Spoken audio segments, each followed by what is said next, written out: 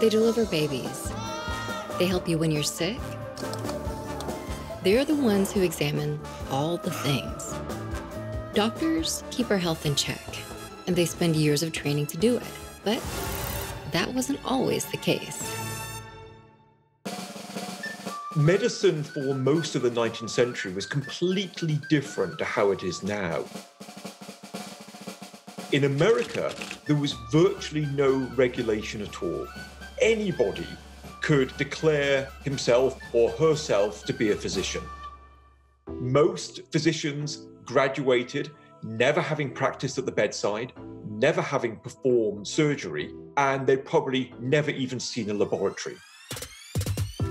This was not a lucrative profession. It didn't tend to attract people coming for money. And very few people were willing to invest a lot of money in an education. So basically, it was a job no one really wanted to do. On top of that, medical science itself was still unsophisticated.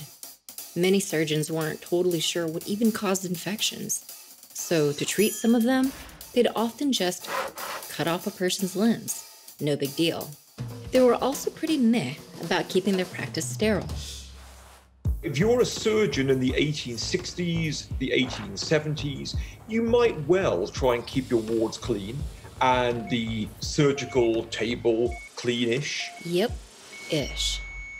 You're very likely to be operating in a leather apron, which is stained and encrusted with blood and other bodily fluids which have accumulated over perhaps decades. In fact, many surgeons would wear their bloodied leather apron as a badge of honor because it revealed to everybody just how many operations you'd performed. It would take years before they learned how unsanitary this was, and before they decided, hey, maybe we shouldn't do that.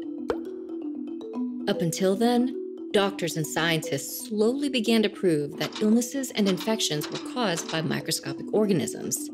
This idea, called the germ theory, was a big deal at the time, but a lot of people didn't buy it.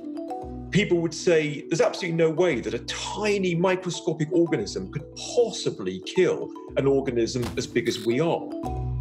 Cue Ignaz Semmelweis. Semmelweis was a Hungarian who was working in a maternity ward in Austria. And in the 1840s, he noticed that women who gave birth in one particular ward, they were dying much more commonly than the mothers who were giving birth in a nearby ward. There was a big difference between these two wards.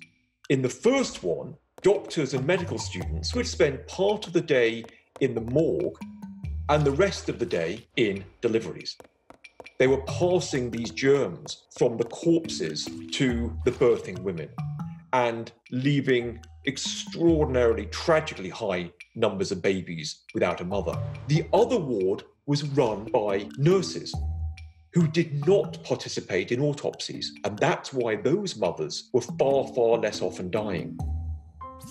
Semmelweis argues that some kind of living matter is killing these women, and the doctors were transferring it from the dead to the living.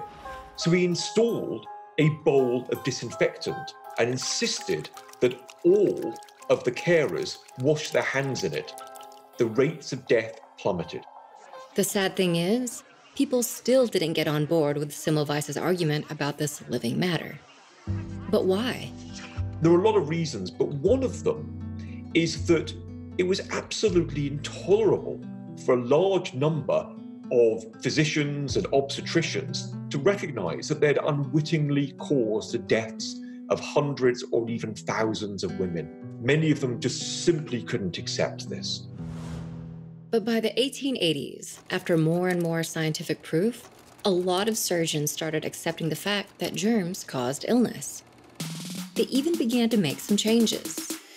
They're starting to wash their hands. They're also starting to use tools which don't have any spaces where bacteria could gather. You think of a classic scalpel, you'd have a wooden handle, and then you'd have the metal blade. Any number of places in which bacteria could secrete themselves and then cause infection. By the early 1900s, they're starting also to wear latex gloves. So surgery becomes safer. And it was in less than a generation that surgery was becoming revolutionized in this way. And once physicians and scientists knew which germs are causing certain illnesses, they developed the first vaccines to target specific diseases, and then antibiotics to treat infections and save a lot of limbs. And Semmelweis? It wasn't until germ theory was fully established that people looked back and rediscovered Semmelweis. In the early 20th century, the late 19th century, statues to him are erected, all sorts of biographies are written. He's hailed as a great hero.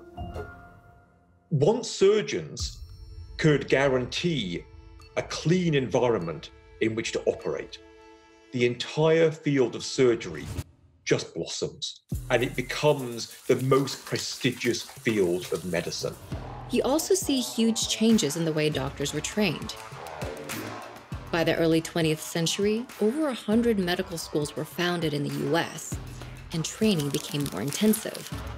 Medical students began to truly learn the science behind medicine. It was the first time in human history that medical scientists really knew what caused people to die of infectious disease.